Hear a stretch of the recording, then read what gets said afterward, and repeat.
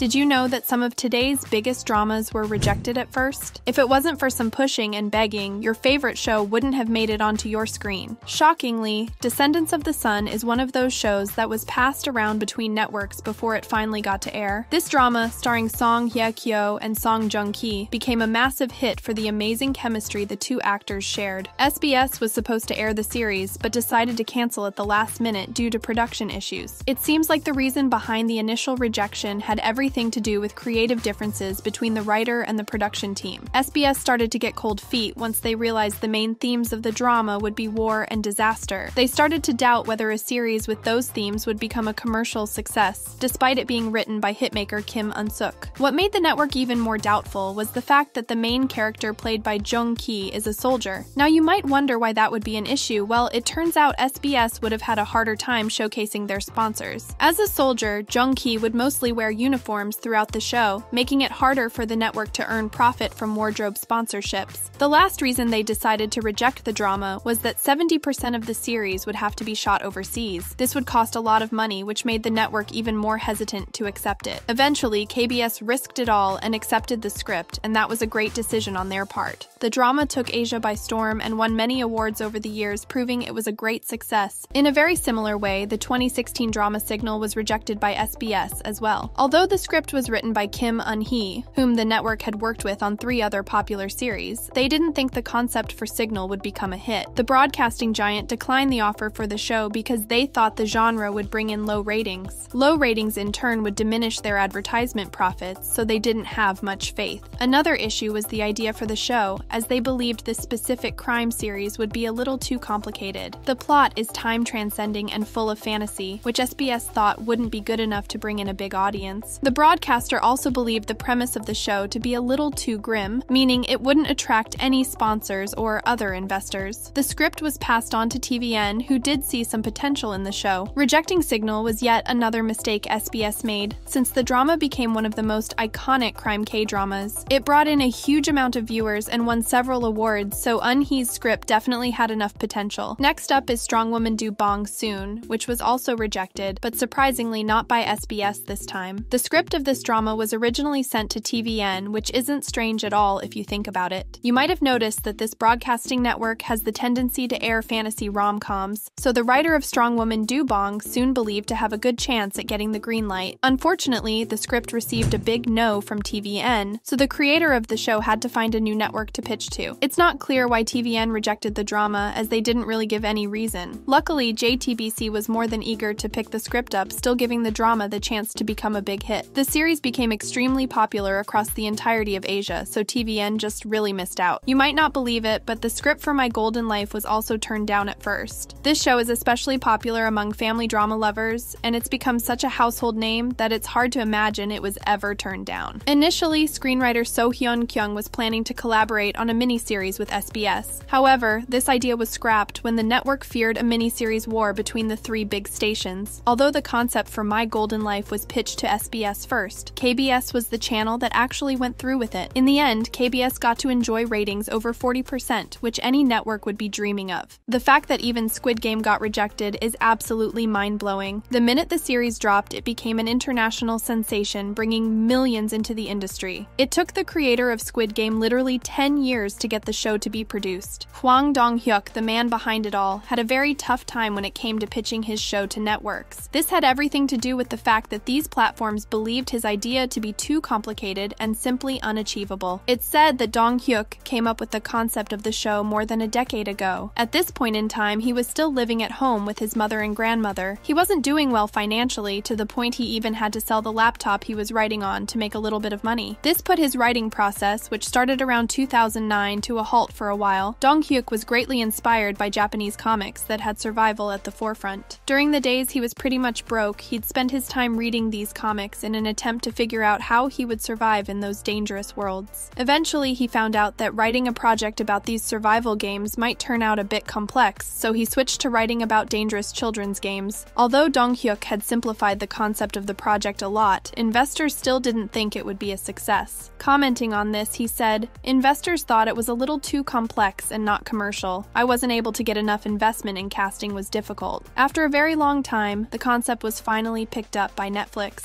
Initially, Initially, Squid Game was supposed to be a feature film, but it ended up becoming a series, and well, that was pretty difficult. Dong Hyuk shared, "I had to make a 2-hour film into an 8-hour series, and new characters that didn't exist in the 2-hour version were added, and of course that was a very tough process." It's said that it took him around 6 months to write just the first 2 episodes of the series. Dong Hyuk's biggest motivation was to bring a fatal game of red light, green light to our screens. He was fascinated by the thought of how it would strike viewers to see something like that. When it finally came to life, he couldn't have been happier with the outcome. In an interview, he explained that seeing the final product made him feel an overwhelming amount of emotions, as it took him over a decade to get there. Now that Squid Game is ranked as Netflix's most watched series, it's hard to imagine that the series was ever rejected in the first place. Another extremely popular show that wasn't greenlit immediately is Extraordinary Attorney Woo. The networks that declined this series are probably in deep regret now, since Attorney Woo's story gained an extreme amount of attention all over the world. Not only did it do great on Netflix, it also broke some cable television records. It turns out that the drama was originally set to be produced by SBS, but the network rejected the show last minute. The reason for this is very vague, as the network never revealed why it passed on the show to ENA. Surprisingly enough, netizens were relieved to find out the drama was rejected by SBS. They believed that if SBS had picked up production, they would have filled the show with advertisements. Another person pointed out that SBS was planning to cast a child actor for the role of Young Woo. How true that is up for debate, but it's safe to say not a lot of people would have liked that. Speaking of the casting, there were many issues with that too. Park Eun-bin herself initially rejected playing the lead role. She revealed that she got the offer around the same time she received her part in The King's Affection. Before she got to play the role of Young Woo, a lot went down. Eun-bin revealed she rejected the proposal multiple times because she didn't believe she'd do a good job at representing someone on the autism spectrum. Despite her doubts, she eventually accepted the role, and it's safe to say everyone's glad she did. We can probably all agree that Mr. Sunshine is a masterpiece, so who would have thought that it was initially rejected as well? There seems to be a pattern here, since the network that rejected the offer was once again SBS. This One in a Million drama was also penned by Eun-suk, which already gave away that it had the potential to become a huge hit. This time around, the broadcaster didn't have many complaints about the plot. Instead, the issue was the funding. SBS simply couldn't afford to risk spending so much money on the production only for the drama to potentially fail. TVN eventually became home to the drama, and it did anything but fail. To this day, Mr. Sunshine is one of the highest rated shows in cable network history. Last up is Woman of Dignity, which is yet another drama you probably didn't expect to see on this list. This particular script was turned down by SBS because the series included lots of steamy scenes. Let's just say that SBS is one of the more family-friendly channels, so this particular drama didn't really fit in. There were some troubles in finding the right network, but in the end, JTBC picked up this show. It was a big win for JTBC since they had yet another blockbuster on their hands, and the audience was thankful for it being released. Which one of these shocked you the most, and do you know about any other cases? Let us know down below, and thanks for watching. Bye!